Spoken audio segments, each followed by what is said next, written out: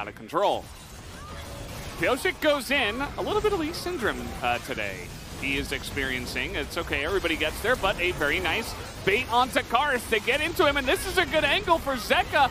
Gets Zombie down, and a fantastic follow-up here. The body slam picks up a couple, and even Zeka is going to survive. The polymorph is huge, a triple kill now for Deft, as they will follow up onto Vista as he trolls just a little bit. Not sure why he used stopwatch there. Caught, and as Quadra definitely pointed out, he used a depth charge here on a Wild Growth Lee Sin, and there's no other way anymore for Zeri to be locked down. Like, Deft is running around this team fight with impunity. He has the cleaver speed boost. He's Zeri, he's fully charged. His ult hit multiple people. And now he's just going to literally 1v5 this team fight after there's no one else to lock him down. Like, the Poppy goes in to be like, I got him!